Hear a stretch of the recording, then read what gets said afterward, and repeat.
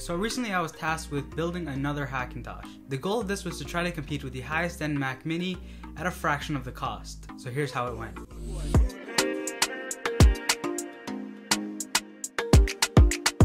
So of course we're starting this build from scratch. Now like I said, this Mac is supposed to compete with the highest level Mac Mini. So we went ahead and used the Intel Core i7-9700K. Now this chip is a 9th gen processor, while Apple only offers an 8th gen processor with their highest end Mac Mini. We also went ahead and got some 32GB 3200 MHz DDR4 RAM. For storage, the Mac Mini comes with a 512GB SSD. We went with a regular 1TB SATA SSD. And also the Mac Mini doesn't have a video card, so we put an RX 580 in there as well. Now of course for Hackintoshes you do need a Wi-Fi and Bluetooth chip, so we bought a PCIe Wi-Fi chip to go with it. We also housed this in the NZXT H510, which is a very compact, small, and overall a very well designed case. We went with a regular 600 watt semi-modular power supply and the Z390M gaming micro ATX board from Gigabyte. We also went with the Dark Rock 4 fan, so once all the parts came I immediately started building it. For this step you can put it together just like a regular PC. So you just lay down your motherboard, just install your CPU, install your RAM, install your fan cooler, then mount the motherboard. There's no specific way in building a computer, it all really depends on your preference. This is just the way that I do it because it's most easiest for me. Install your power supply, install your graphics card and any other PCIe devices that you have with it. Now once you have all your components in, you want to make sure you don't seal up your case yet. You want to make sure that the computer posts, at least get into the BIOS, and make sure all your devices are recognized. Luckily for me, this build took about 1 to 2 hours and posted first try. All my devices were recognized and I was able to go on to the next step. Now if you're using this as a regular Windows PC, you could stop right here, insert your Windows install disk, and be good to go. However, with macOS, it's not that simple at all. You have to design something called an EFI folder. Now if you're lucky, you could find a perfectly working EFI folder for your system if someone has the exact same specs.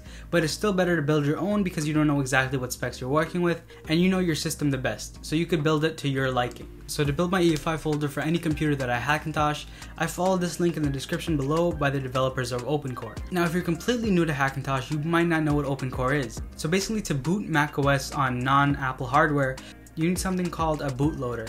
It basically injects all the drivers that are necessary to boot on your machine with your specific hardware, and it lets macOS know what it's working with.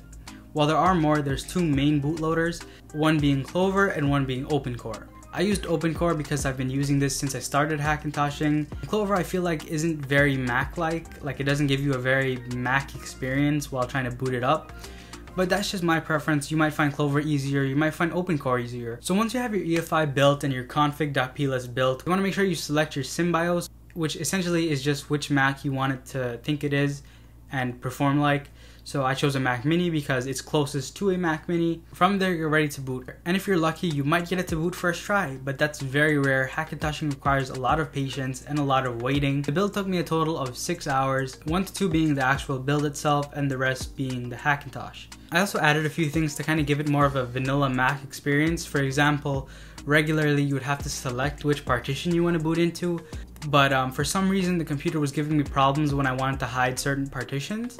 However, after like 45 minutes of just playing with the config, I finally figured out how to get it to just boot straight away, so there's no interaction with the GUI necessary. You just hit the button and it turns on and boots into macOS. Also, I wanted as much performance as possible, so I went ahead and turned on XMP to give you that full 3200 MHz of RAM. I also made a bootable USB with an older version of OpenCore that can be updated later on, so if OpenCore were to ever fail, which is very unlikely, they can use that lockout key just to get back into the operating system. After loads of research, I finally figured out how to get it to hide the EFI folder, which was a nightmare in itself. I just wanted to make sure that it acted like a real Mac.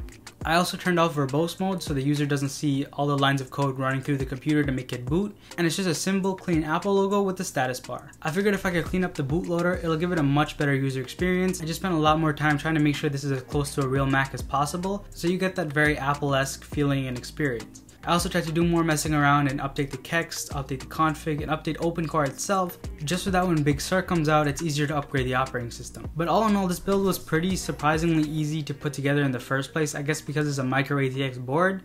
But nevertheless, it was still pretty fun to do and mess around with. If you guys want to see more of these videos, let me know in the comments below. And with that being said, I'll see you in the next one. See ya.